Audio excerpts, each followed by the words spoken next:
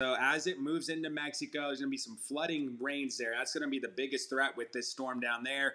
It'll weaken to a tropical depression on Thursday and then reemerge back into the fertile waters of the southern Bay of Campeche and track to the north through the western Gulf, making a line toward Louisiana. I think the best geographic window for landfall on this is going to be between Galveston, Texas, and New Orleans in Louisiana, as this works in as a strong tropical storm Sunday night into Monday morning. There is some wind shear it's going to have to contend with, and that's why I don't think we see this strengthen beyond a strong tropical storm. One of the questions I've been getting a lot is, why isn't this going to make a turn toward Texas and specifically to the southern part of Texas? And it has to do with high pressure to our west. It's going to stay west and slightly north of us through Friday and Saturday, and that placement will buffer us from this storm.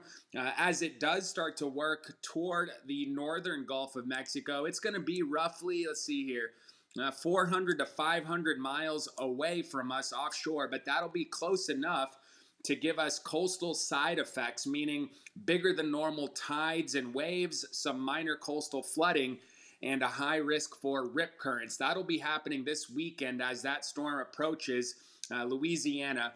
The reason I think that southeastern Texas, the Galveston area, is still not out of the woods is because watch that high pressure feature.